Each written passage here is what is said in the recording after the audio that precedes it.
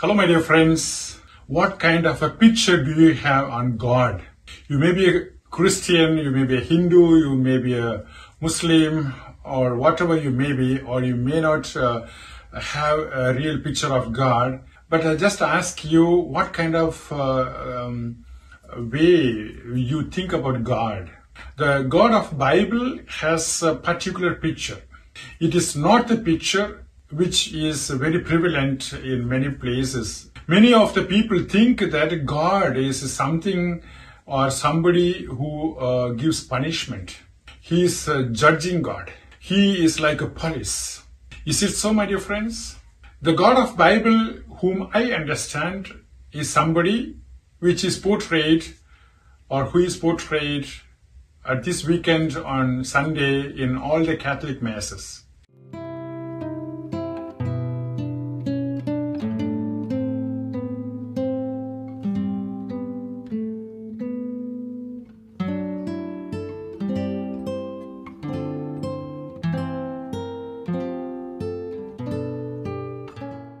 This we see from the book of Wisdom in the Old Testament. I just read for you the text which we are going to listen on Sunday Masses. Before the Lord, the whole universe is as a grain from balance or a drop of morning dew come down upon the earth. But you have mercy on all because you can do all things. And you overlook people's sins that they may repent. For you love all things that are, and loathe nothing that you have made. For what you hated, you would not have fashioned. And how could a thing remain unless you willed it, or be preserved had it not been called forth by you?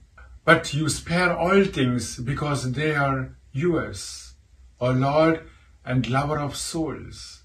For your imperishable spirit is in all things.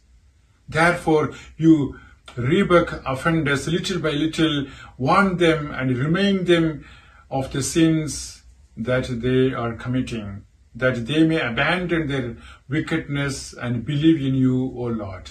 Yes, my dear friends, these are the words which we are getting from the book of Wisdom. Beautiful words. That means the God of Bible is not somebody who is just waiting with a stick to beat us.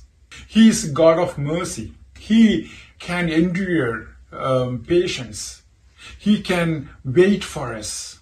Yes, His wisdom is so high. His love is so deep that He cannot just punish us, my dear friends. He just waits that we repent. The same thing we see also in many places in the New Testament with Jesus. He is just going towards the sinners, and He is not waiting that these sinners will perish. On the other hand, they should repent. They should come back to the worthy of being children of God. That is the will of God. That is the will of God of Bible.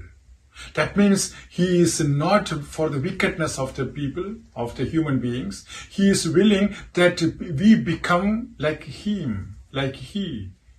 Yes, my dear friends, in that way we can understand that God is always loving us. He is patient and He is good. He is good, really good.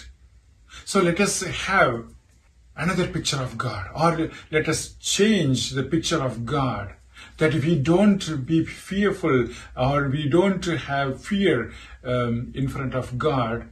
We just love Him and we just go back towards Him so that people can see through us the living God, God of mercy. I wish you all the best. Have a wonderful Sunday and a week. Bye-bye.